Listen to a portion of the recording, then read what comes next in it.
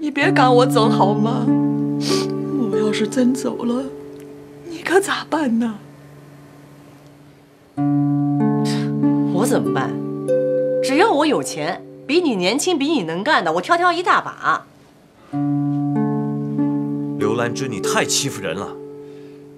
张妈这么多年来辛辛苦苦的服侍你，她老了你却一脚把她给踢了，你还有没有一点人情味啊？哎呀，丹乔，你不能这么说你妈妈的，会天打雷劈的。我走啊！你们别再为了我吵了好吗？太太，我这就去收拾东西，你别动了肝火，当心身体啊！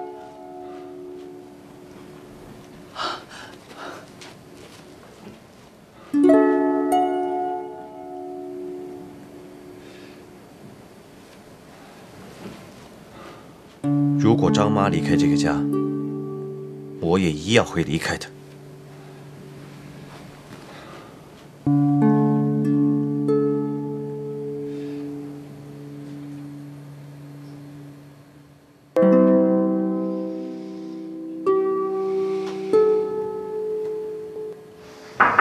进来。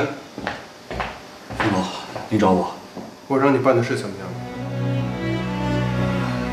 正在努力，您再给我点时间吧。时间不等人。宁星和赵丹乔已经马上要结婚了，到那个时候你怎么办？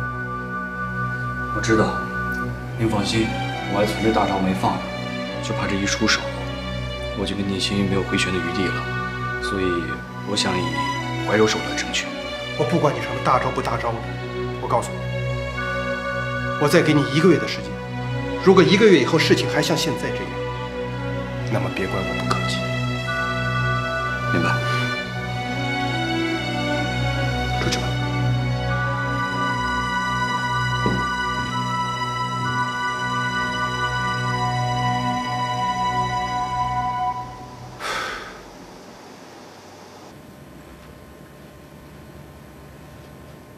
今天我遇见他了。谁呀？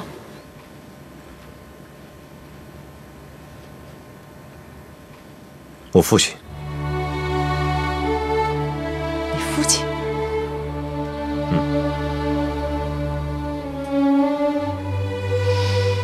你有父亲吗？我还以为这个人早就已经不在人世了。你怎么能如此歹毒地诅咒他？他毕竟是我的亲生父亲。人在做，天在看。这20多年来，他尽过一个当父亲的责任吗？他认过你，他找过你吗？谁是你父亲？你没有像他这样的父亲。如果当初不是你把他赶出家门，我怎么会失去他？丹乔，你可不能冤枉太太呀！张妈，他都这样对你了，你怎么还想着替他说好话呢？丹乔，做人还是要凭良心，还是要实事求是的嘛。那个时候你还小。张妈，这是我们的家事，你一个外人就不用多嘴了。太太，这是你的工钱，拿着你的钱，赶紧走。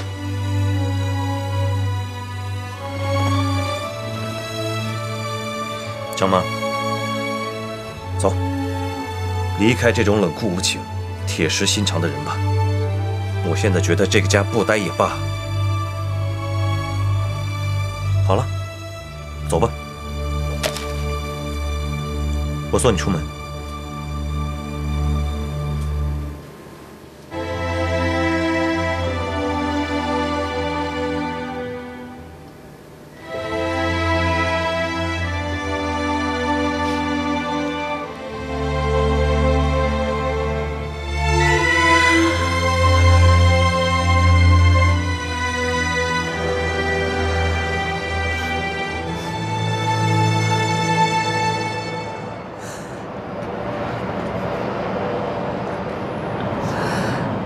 丹乔，你要经常回来看看你妈妈啊，她是个好人，是个命苦的女人。张妈都到这个时候了，你还帮她说话？爸，这个我来拿吧。你们都是善良的好人，好人一定有好报的。赵哥，家家都本人难念经，天下没有不爱自己孩子的妈妈。丹乔，别怪你妈，她有她的难处，你要好好的孝顺她啊。我妈那么对你，难道你一点都不生气吗？赵哥，我会给你打电话的，啊，到时候我有事跟你说啊。我们先走了。好，拜拜。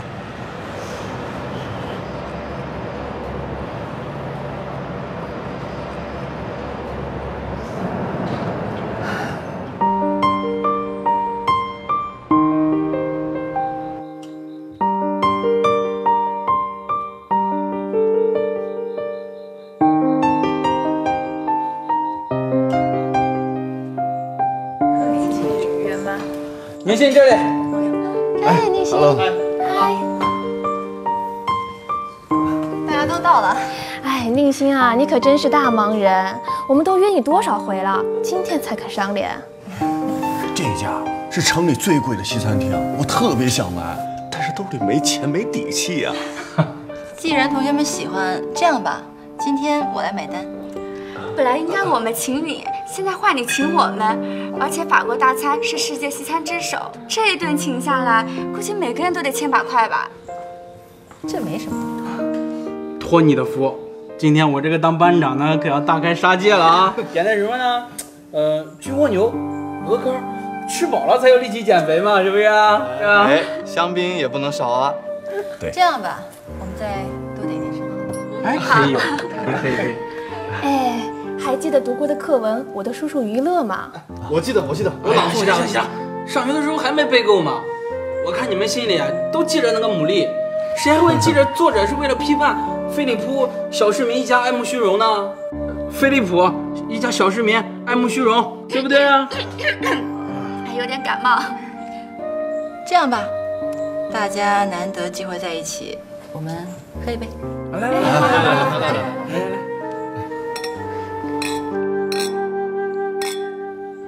天哪，令心，这么大的钻戒，得好几十万吧？哦，多少钱我倒是不知道，不过这是我婆婆送给我的。这么大一颗钻石，起码靠100万。虽然当初为了50万放弃了你，看现在令心手上随便戴一下就上100万。令心，好羡慕你啊！你不仅嫁入豪门，你婆婆待你还像亲妈一样。命好。哎，我说你结婚，虽然知道吗？当然了，我告诉他的。你们有没有听说呀？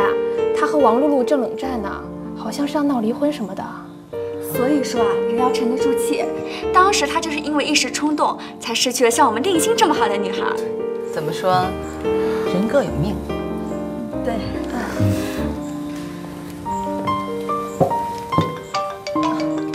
不好意思啊。喂，王秘书，长安那个投资项目要进化把提交案给你。好，没问题，我尽快拿给你。啊，真是烦人，每天都有忙不完的工作，难得同学聚会还要来打扰我们。没事。令心啊，蓝桥国际可是上市公司啊，有什么内部消息可得透露给我呀。我最近股票亏得可惨了，这也是大家想请你出来的原因嘛。也好让同学们都发发财。就是，对。你们还不了解我宁心吗？大家都是同班同学，有好事情我会不想着你们吗？对。我就说嘛，宁心是最好的，是不是？对。这样吧，你们也看到了，刚才我有这么忙的事情，我今天就先走一步。哎，不是，咱们这菜还没点你就走，不太适合吧？没关系，你们想吃什么尽管点，今天所有的账全都记在我身上。这样可以吗？当然。啊，谢谢啦。那我走了。啊，好，拜拜。慢走。有钱人。瞧他那副洋洋得意的样子，真是飞上枝头变凤凰了。羡慕嫉妒也白搭，人各有命。我们不如把这一切化作食欲，反正他买单，我们就点一些最贵的。对。服务员，菜单来10份最贵的生蚝。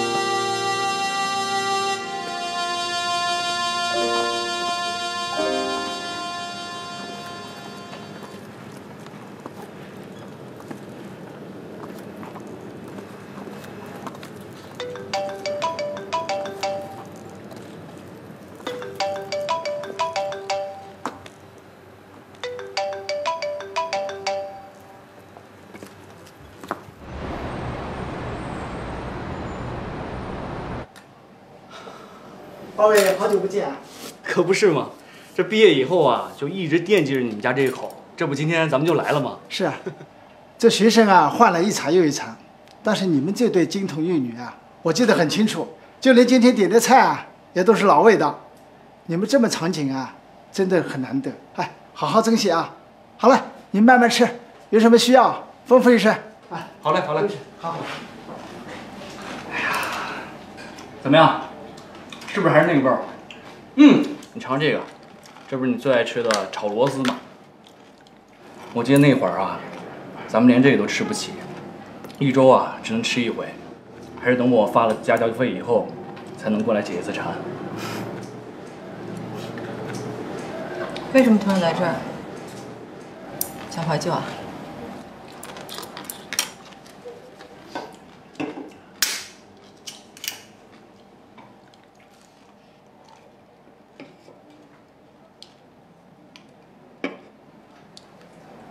仙儿，你还记得吗？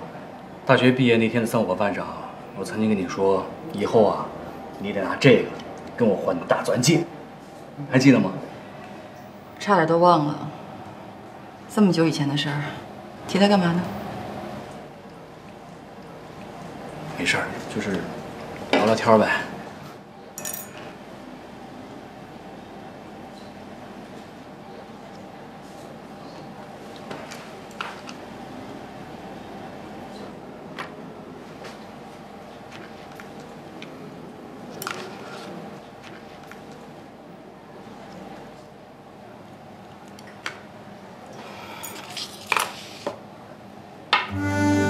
又想干嘛？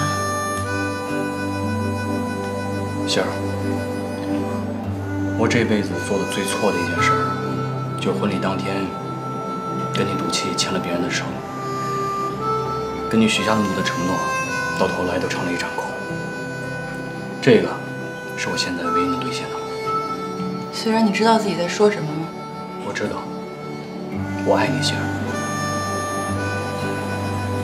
从来都没有停过。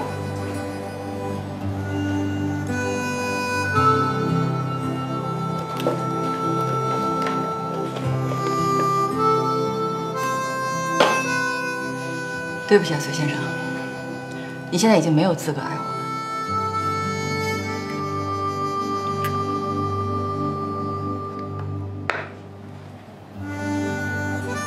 我的手呢，已经没有位置留给你这个戒指了。我有了更好的选择。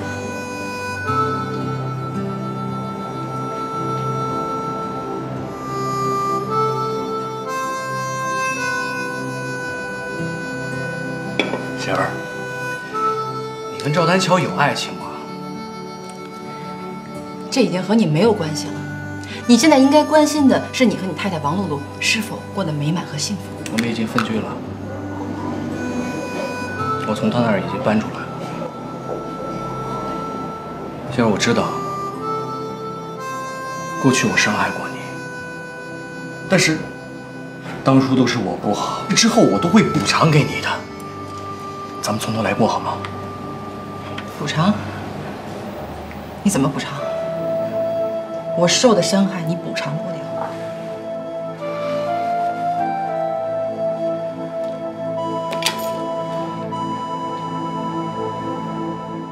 这些是我全部的家当，都交给你，贤儿。后面公司还有一个很大的项目，我可以挣好几百万。贤儿，你给我点时间，你相信我，我一定可以办到的。给我点时间行吗？我真的不明白，虽然为什么到今天为止，你还觉得我做的所有的选择都是因为钱？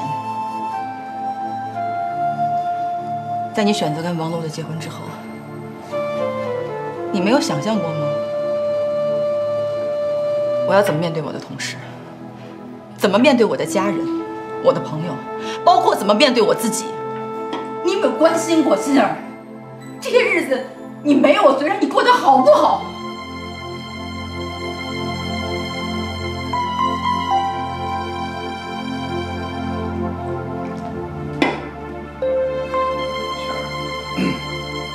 我知道，当初都是我不好，是我伤害了你。但是你也不能拿着自己一辈子的幸福当儿戏呀！关键是你根本就不爱赵丹乔，而且蓝桥国际很快就会大祸临头，到头来你只会是人财两空。什么意思？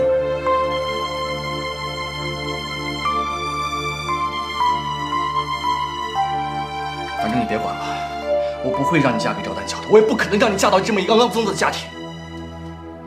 仙儿，你知道吗？如果这一次我们成功的话，我们以后就是蓝桥国际的股东，其他人都靠边站。但是仙儿，我需要你帮助我，咱们俩一起来完成这个计划，好吗？虽然你已经疯了，我没疯，我这么做完全都是因为你。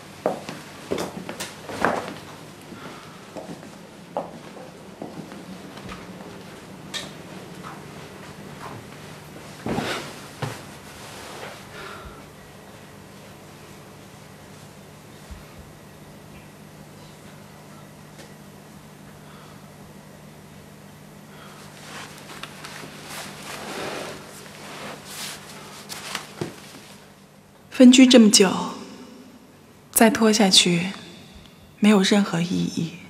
这么多年，你从来都没有爱过我，除了结婚证，你什么都没有给过我。因此，没有财产纠葛，我们谁也不欠谁的。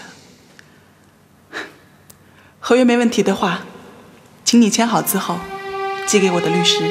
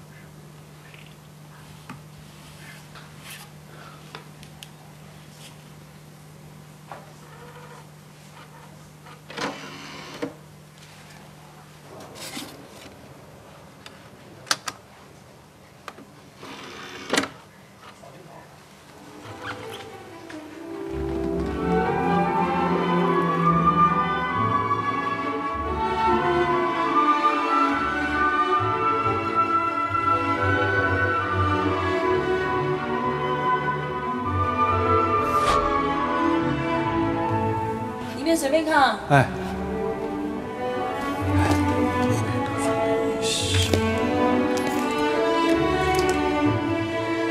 老板，这舒伯特的是正版的吗？啊，对的。这个李云迪这是最新的吗？对对对。哎，还有柴可夫斯基的悲怆啊！哎，星儿，你知道吗？这张盘我找了好长时间，好多家都断货了。虽然买2张就行，买那么多。星儿，这几张好说，这个柴可夫斯基的悲怆都已经断货了，我找了好多家店都没有找着，你就让我买吗？就你宿舍那破音响，听不出什么好音色来。谁说不是呢？哎，学校拐角那家音响店，我每次拿了盘都去那儿试音，光试也不买，老板现在都烦我。好了，既然咱毕业以后好好工作，以后啊一起买一个最好的音响。真的啊？那到时候在咱们家的客厅摆一套最牛的音响，碰上下雨天呢，咱们一边喝着红酒，一边听着音乐。我给你起一瓶08年的 Peaches。08年的什么 ？Peaches 呀？什么玩意儿？以后当葡萄汁喝就行了。哎，老板，全买了。你什么时候懂这个？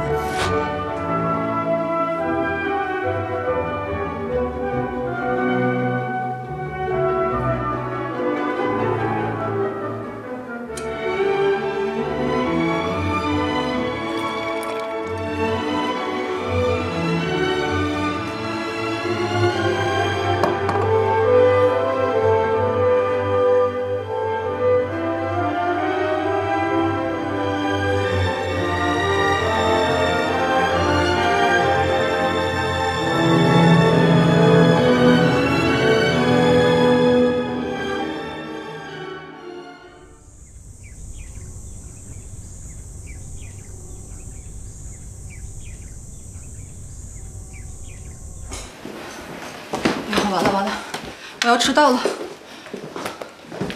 行啊，吃了早饭再走。我不吃了，来不及了。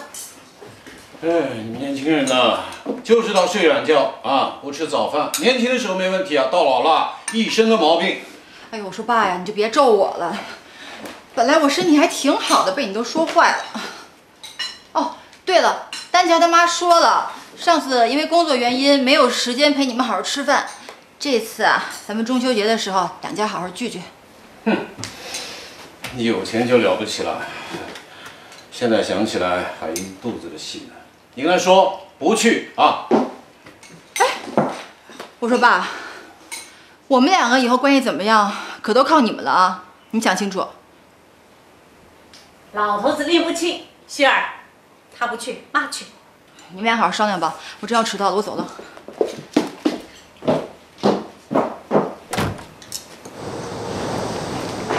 虽然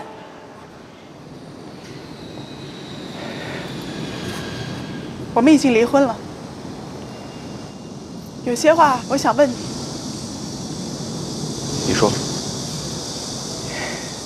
结婚这么久以来，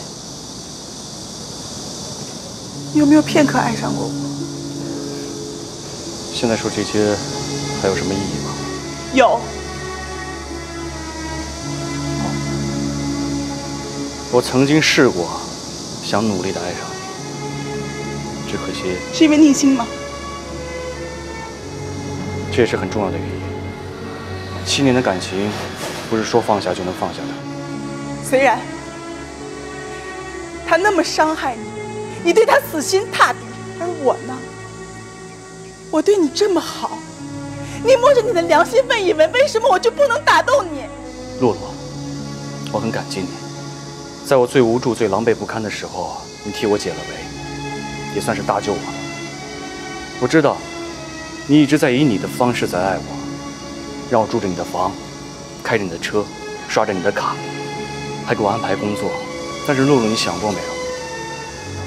你在做这些事之前，有没有想过我的感受？有没有尊重过我？你没有。你知道吗？这么久以来，我从来没有一天是自在快乐的，因为这一切都不是我想要的。露露，我是个男人，我有我的自尊和我的底线，我不是你的孩子，更不是你的附属品。我不要听你说这些，你只需要告诉我爱或者不爱。虽然你知道吗？你所谓的这些自尊，在真爱面前根本就一文不值。很好笑是吗？我也觉得很好笑。我们已经离婚了，你自由了，你可以重新实现你的自尊，去找那个新人。但是你想过吗？你的自尊可以随意的丢弃和重拾，而爱情呢？你以为也可以这样简单的得到吗？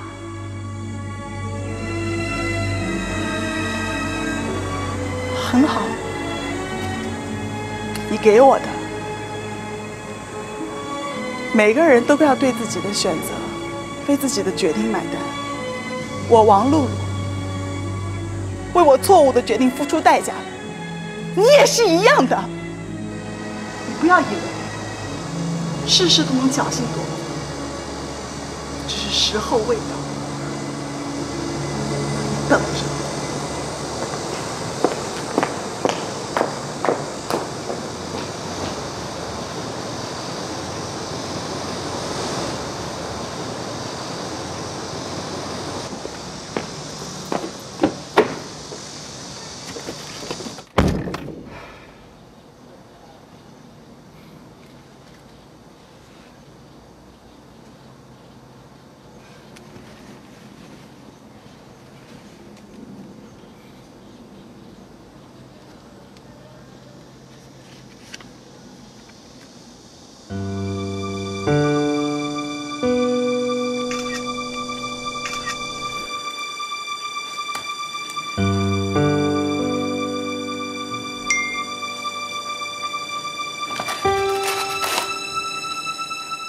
获得自由和新生，我将重新追回那7年的爱情。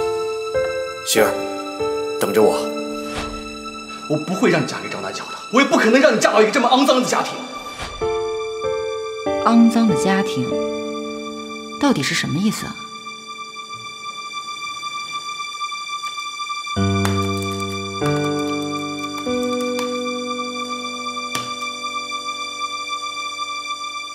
丹乔的父亲到底是谁？为什么从来都不提起他呢？立新，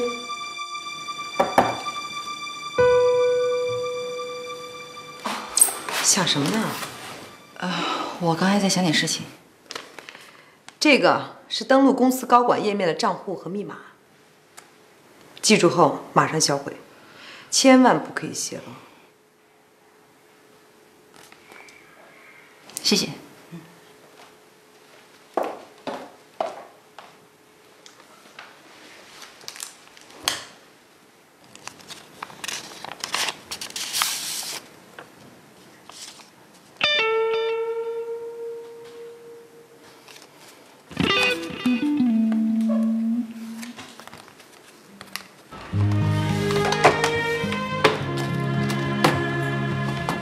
老婆，你这忙活什么呢？去哪儿啊？去妮那儿。你们都去过了吗？怎么还去啊？之前那是拍婚纱照，这一次啊是婚礼现场，反正都是最后一次了。老婆，你都怀孕了，行动不方便，要不然你别去了。没事儿，这化妆又不吃力，放心吧。老婆，我特担心你，要不然我跟你一起去吧。你看你刚出院，这伤还没好透呢，你呀就乖乖待在家里，不要到处乱跑。我一个人没问题啊。老婆，我还是担心你，要不然你带上我吧。那要不然你送我到门口。好吧，好吧，来，我来，你慢点啊。是。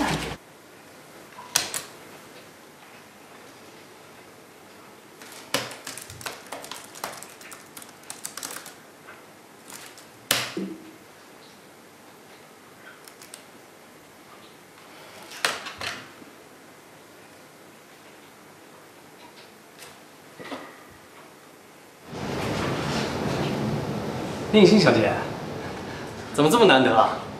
有什么丰富的吗？梁医生，您有时间接见我一下吗？当然可以。那这样吧，下班以后我去你的诊所。要不这样吧，你选个地方，晚上我请你吃饭。那怎么好意思？明明是我先约你的。这样吧，我请你吃饭，地点你挑。地点啊，我选没问题。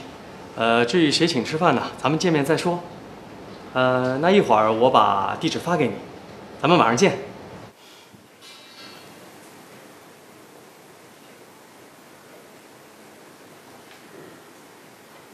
你也开心的日子。谢谢了，谢谢了，到里边坐啊。哎呦，谢谢你们了，经理。园长，我来啦。哎，小德，哎呀，他们都在里面呢。哎，行，那我先去忙了。哎，好嘞。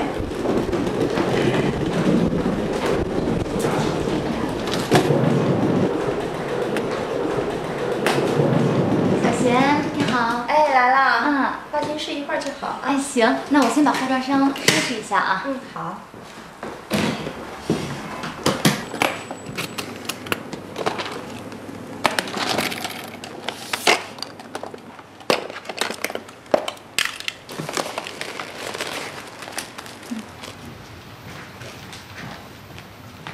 林夏，江总，麦外的企划案做好了吗？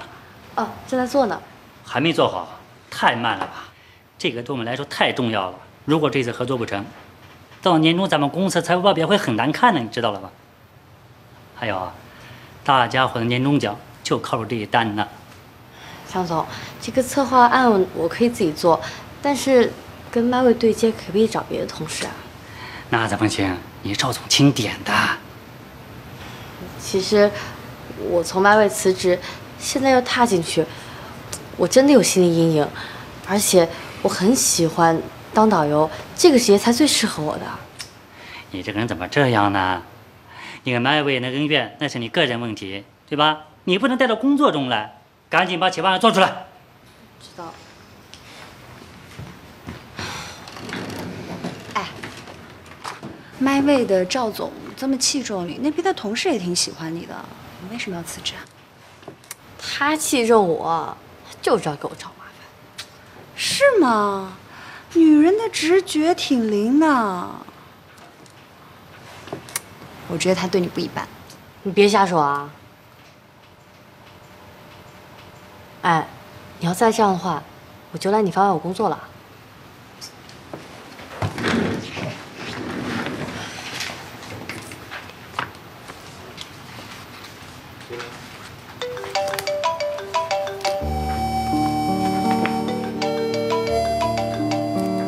叔叔，小夏，中秋节快到了，星儿说，丹乔一家要和我们一起过，到时候你一起过来。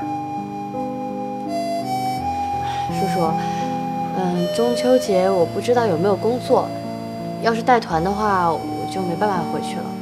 所以我今天提前告诉你，别安排工作啊。哎呀，往年啊，中秋节我们在一起，今年星儿好事将近，我们更要整整齐齐，一个不少啊。行，我知道了，那我安排工作，尽量回去吧。好好好，就这么说定了。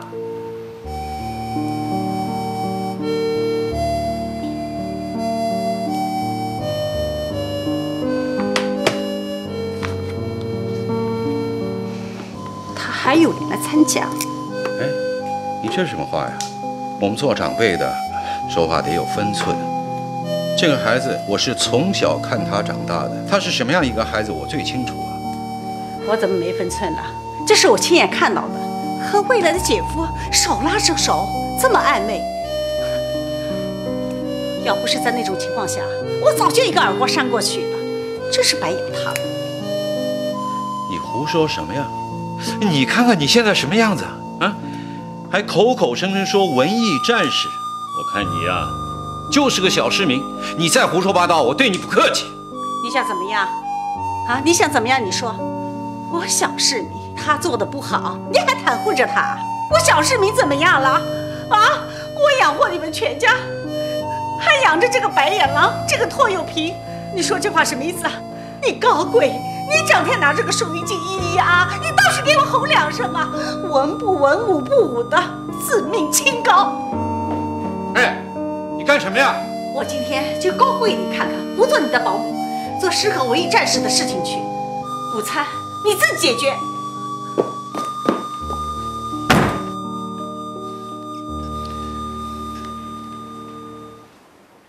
你不收，我不活了！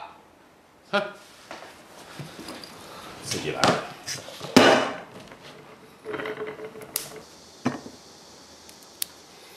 微微笑一下。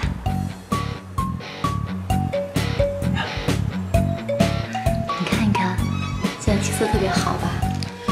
你这些化妆品用的都是什么品牌？哪里产的？我这皮肤用劣质的化妆品可是会过敏的。你这些好像都没看到过哎。您放心吧，我的这些啊都是非常专业的化妆品。法国的一些牌子确实是挺好的，但实际上呢，它是用白种人的那种肤色调制的，所以并不是非常适合咱们的。小贤，我没迟到吧？我的米大小姐，你今天可是伴娘哎，你这拖延症的毛病什么时候能改啊？我这可是掐着点来的，真漂亮。哎呦，我们善姨今天可真好看呀！好嘞，好嘞，不要再取笑我这个老太婆了。哪有取笑？你看你这衣服颜色，衬得您是又优雅又大方，简直是由内而外散发出来的贵妇气质。哦呦呦呦呦呦！你这个小嘴呀，啊，是涂了蜜呢，还是抹了油啊？把我呀都哄到云里雾里去了。哎呀，只是可惜呀。你爸爸妈妈还在周游世界呢，不能来参加小贤的婚礼，真的是太遗憾了。哎呀，他们人虽然不能来，但是礼还是要到的。祝我们小贤呐新婚快乐，永远幸福健康。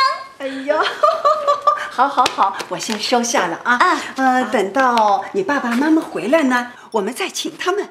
好，那我现在呀，就代表我们全家谢谢你爸爸妈妈了。不客气，善姨。哎，我呢那边还有很多客人了啊，我要先去招呼一下。你们聊吧，好，你们聊吧啊。善姨，你忙你忙。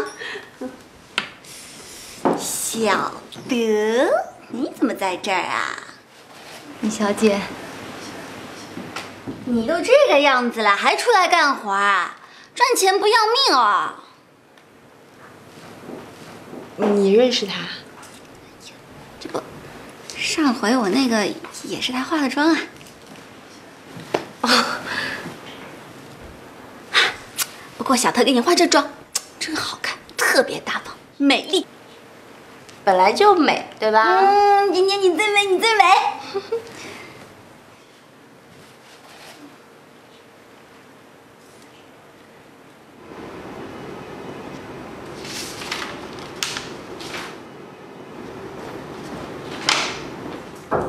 怎么啦？赵总又没有来？也不知道他最近发生什么事儿了。你看他这好几天没来，我这些文件啊都积压成山了。失恋啊？电话一直处于飞行模式。像他这样的工作狂，肯定是遇到什么烦心的事儿。公司不会有什么问题吧？我可是每个月要还房贷的。如果出了问题，我可咋办啊？别瞎说。你可别在这儿散播这些蛊惑人心的谣言啊！我告诉你，要是动摇了军心，赵总回来看你怎么收拾。